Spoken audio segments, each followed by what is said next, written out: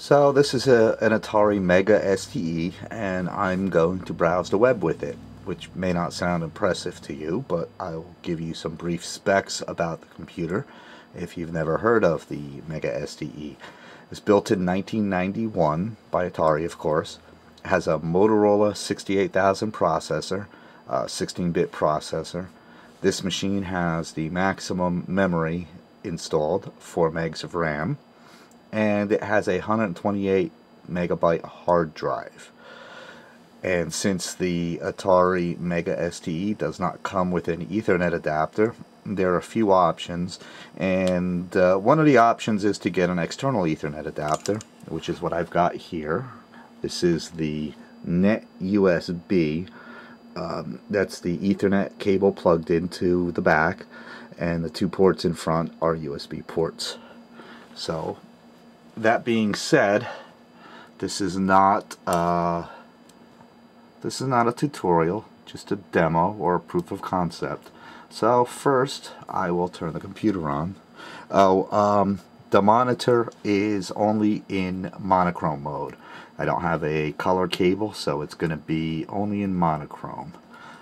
So first, let me turn the computer on. And the Atari logo. I'll press the space bar to skip the test.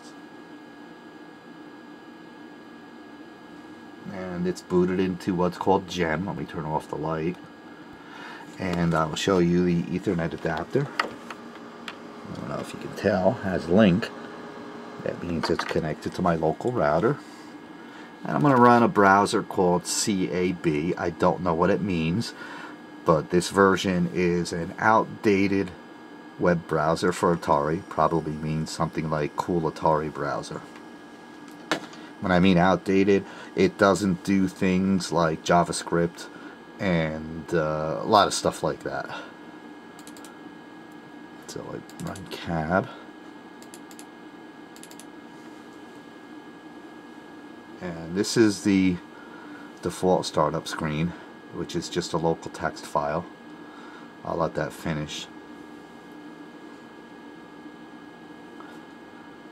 Now, again, since this is monochrome, if I had a color monitor on this or a color cable on this, you would see this in color. So you go to File, Open URL. You have to type in the full http://www.google.com/ you have to fully qualify everything, and on the top it says receiving text, formatting table. And again, like I said, since it really doesn't do JavaScript, some of the stuff's not going to work. Now it's loading the image, and it has to render the image. So I'll wait for that to finish. Today is Valentine's Day, so Google's doodle of the day is a Valentine graphic. And I can type in the text down here. And if I just type in Atari and then press Google search, you'll see what I mean, how things don't work.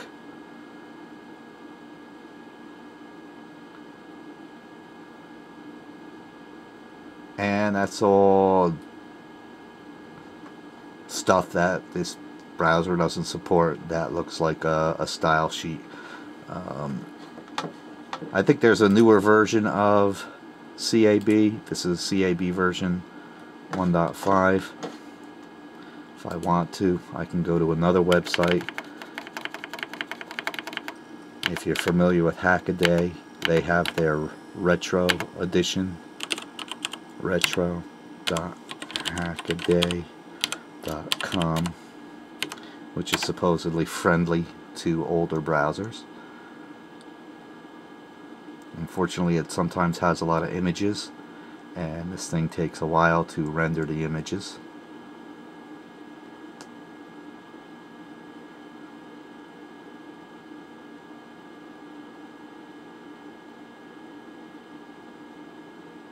Now, of course, with the NetUSBee Ethernet adapter, I don't have to just run a web browser. There's a lot of other useful things, FTP clients and servers and other stuff that will actually make this useful. And I think there are, if I were running Mint, I think there are newer web browsers that are a little bit more, support a little more features. So it says converting image. It's just taking a while because it's an 8 megahertz processor trying to render out GIFs or JPEGs or whatever.